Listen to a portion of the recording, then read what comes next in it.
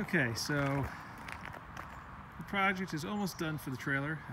Still need to work on the inside. I need to extend the towing trains.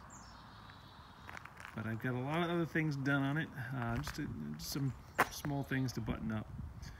But with the Jeep, I noticed towing, or just even hooking up the trailer, I had some sag in the back. So what I did was I added some airbags to the rear coils. I didn't want to give up the dual rate springs that are in there with the 2.5-inch rock crawler lift and go with stiffer springs. So I still wanted the off-road capability of those springs. So I just added some air ride coil bags into the rear springs. At the same time, I also I replaced the stock rubber isolator with a 3/4-inch lift one. Because I took out the stock isolator when doing it, it only should give just about a 1/2-inch lift, and I saw that was sagging just a little bit just because of the extra weight of the spare tire and that rack that I have on the back of the Jeep. So that evened out the ride as well. I did notice that there's a lot of sway in the back though. So I was trying to fix that up with the coil bags. So you can see here, I do need to extend the chains out longer. I haven't decided yet if I'm going to extend the tongue of the trailer and build out an A to stiffen up the front of the trailer, or just leave it like that. I haven't really decided yet. I do want to add a lock and roll style connection point as opposed to a ball hitch. So when I do that, I will then decide what I'm going to do, if I'm going to extend out the front of the trailer.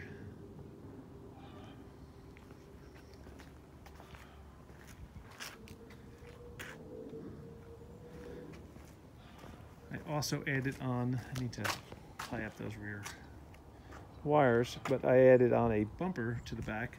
And actually this bumper is the perfect size. It's off of a TJ Wrangler.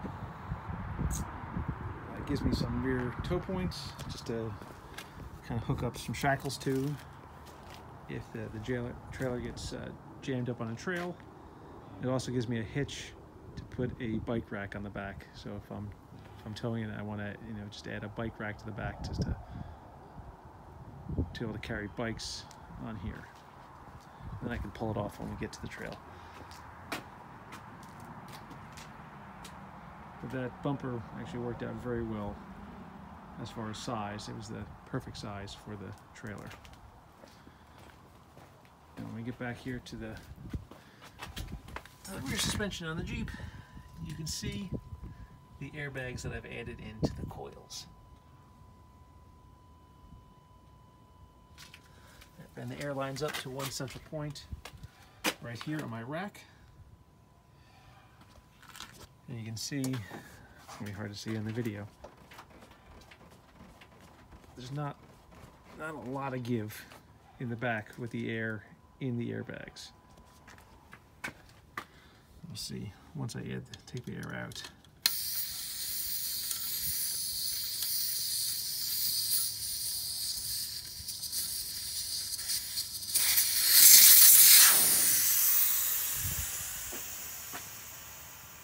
I kind of missed it here, but the Jeep did drop down about a 1/2-inch when I let the air out. But once the air, and I put this down here so that doesn't get lost. Once the air is out of the airbags,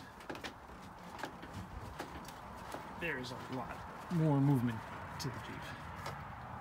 So all in all, I'm pretty happy with how everything's come out so far.